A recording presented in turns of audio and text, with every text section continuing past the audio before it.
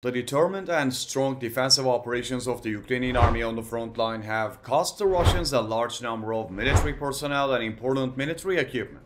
Russian leader Vladimir Putin did not give up his offensive against Ukrainian positions and witnessed the exhaustion of the Russian army. In more than 2 years of war, Russia has lost more than 450,000 military personnel. Russia continues to lose power on Ukrainian territory day by day. Thanks to the right strategies implemented by the Ukrainian army, the Russian offensive has been greatly weakened. The Ukrainian army is strengthening its defense blocks and developing new strategies. Ukraine's clever plans are catching the Russians by surprise. It was confirmed by Ozillo that the Russian army has lost 770 military personnel on the front line in the past day. The Russians continue to lose to the Ukrainian army by making wrong decisions on the front line.